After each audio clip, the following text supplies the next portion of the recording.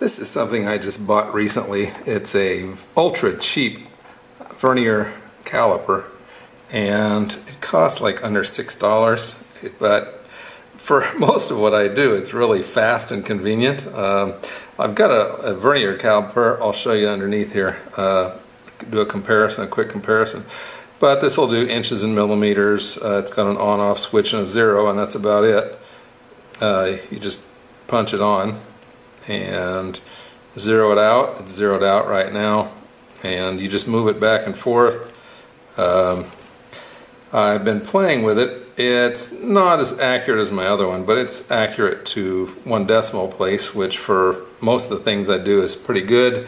And since I need stuff done more quickly than accurately, so I'm not working on anything for NASA, I'm just doing stuff around the house. This is very good. Let's look at the back side of it, see what it says. Carbon fiber composites, digital caliper, resolution 0.1 millimeters. Yeah, that's fine. And then a battery listed on the battery. Okay, and I guess we should take a look at the scale. It goes out to 150 millimeters or 15 centimeters. Not great, but again, for most of what I do around the house, more than adequate. Now let's take a look at this is the box for it. Let's take a look at my old one. You can see I bought it over in China a long time ago. And this one costs somewhere around $30, a little bit less than, if I recall. I've had it quite a while. And it's just, you know, your standard Vernier caliper. And with this one, of course, you know how to read a Vernier caliper, but you start out here, and I always have to look up how to do it, but say it's 2 point something, and then you have to follow the bottom scale along until you find a good match. Now this one is good to 2 or 3 decimal places, so when I'm really doing something precise, I pull this thing out. But if I'm just horsing around, this is totally adequate. And for $6, if I drop it, step on it, whatever, it's gone and fine, I can get another one.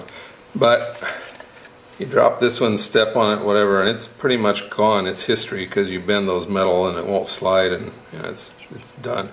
Let's go over the pluses and minuses quickly. The pluses are that it has both inches and millimeters. You can switch easily. It has an on-off switch. It has a 0 setting. It goes out to 15 centimeters, which is kind of a plus and a minus.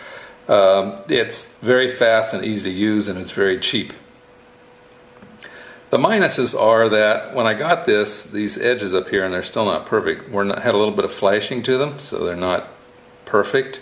And of course they're plastic, so they're going to wear faster, and you'll probably get erroneous readings after a while, but again, the money's not much. This case extends out over the end, so if you want to see the index mark itself, you have to look underneath the casing. Apparently when they redesigned something, they extended this casing and it got in the way. Let's see, what else?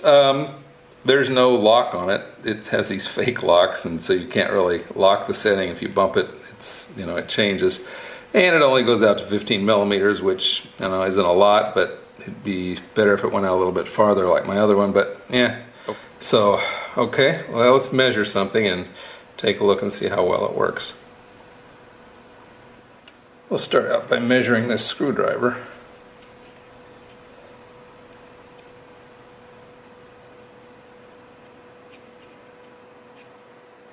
And call it 3.2 millimeters.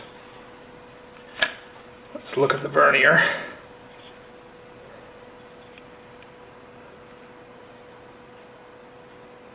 Let's see if I can get a close-up on this. So before we had 3.2, and if we look here we have 3, but out here more like 3.3 or 3.25, something like that. So yeah, get a little bit more accuracy with this one. But again, not too bad. If most of the time I'm drilling a hole or measuring something like a little fan. In my current project, I'm measuring a fan because I'm making a cooler. So I just need to measure the dimensions of something like that, and you don't need it down to 1/1000th of a millimeter. So that's it.